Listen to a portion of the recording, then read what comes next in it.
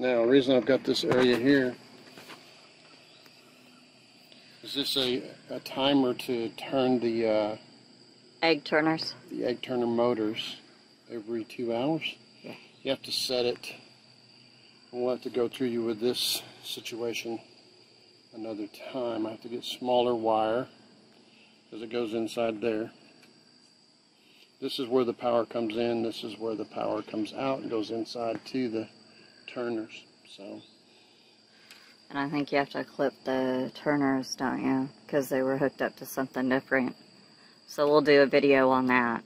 And I'll put it in a playlist. But this has little screw holes also.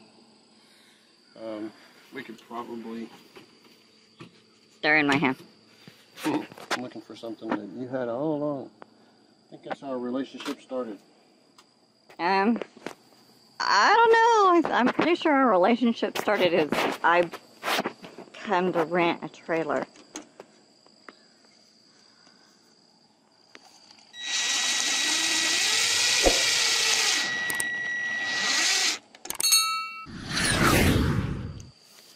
And I can take these screws out and put the wires in.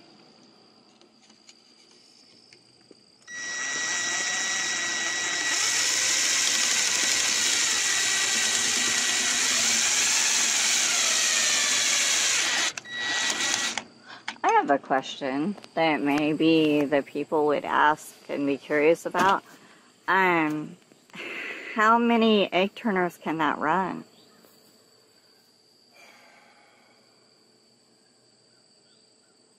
I would imagine quite a few because they don't draw very much. We're going to find out. Okay. We will definitely note that. And I'll also have a link in the bottom, an Amazon affiliate link of where to get those turners.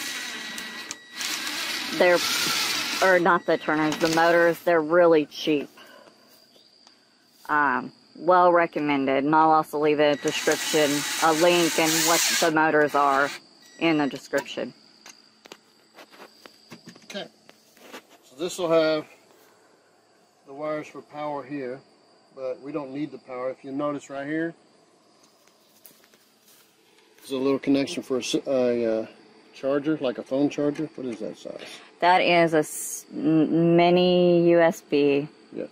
Yeah. So that is what will run, and it'll connect at the same place that this connects. And we don't have to do these power chargers, we just have to do this. I want to flip this over, but then all these would be upside down for her to see. And that'd be confusing. Now, we need to